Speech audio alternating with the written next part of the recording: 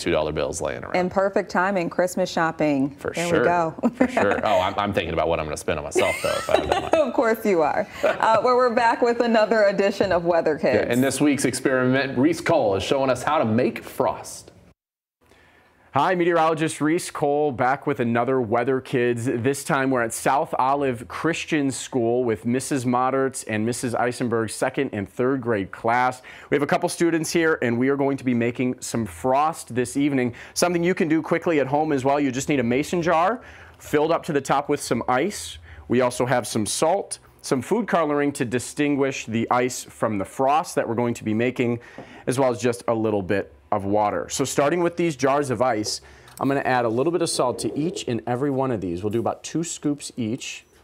The salt with the ice allows for the ice to have a lower freezing point. So this will allow for the frost to form on the edge of the jar. Now you can hear it crackling a little bit. That salt is mixing with the ice. We'll fill up a little bit with water.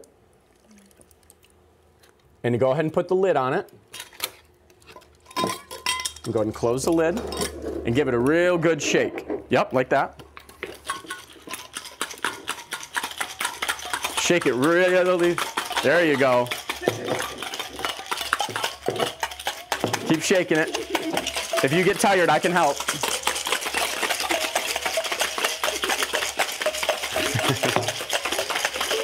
So the shaking of this allows for the salt and the ice and the water to all mix. Your hand's getting cold? That's that frost getting ready to form on the edge of the jar already. Here, I can do it for you if you need me to. Got it? Is it really cold? Yeah. So you're going to start to see the condensation form. You see that forming on top? Go ahead and run your finger on the top. You can already see the condensation forming. That's eventually going to turn to ice and ice crystals. So here, we'll give it a really good shake.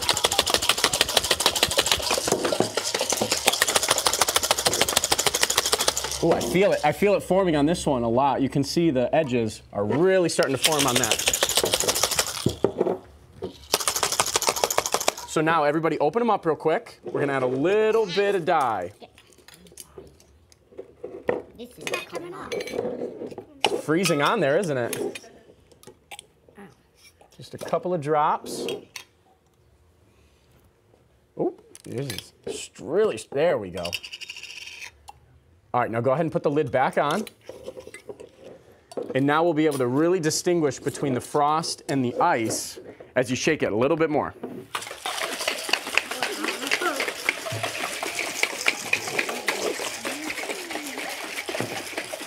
Looks like Kool-Aid, doesn't it?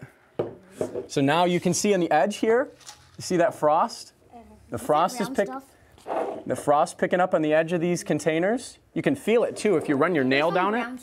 You can see that frost on the edge, the frost on top. Oh, it's freezing. Yeah, it is really cold, but there's ice crystals forming on the top of that. So that's how frost is made. When you get a lower freezing point, we're able to make our own frost. It's like making snow. And it'll just continue to form on this as the ice continues to mix with that salt. And eventually it would make a whole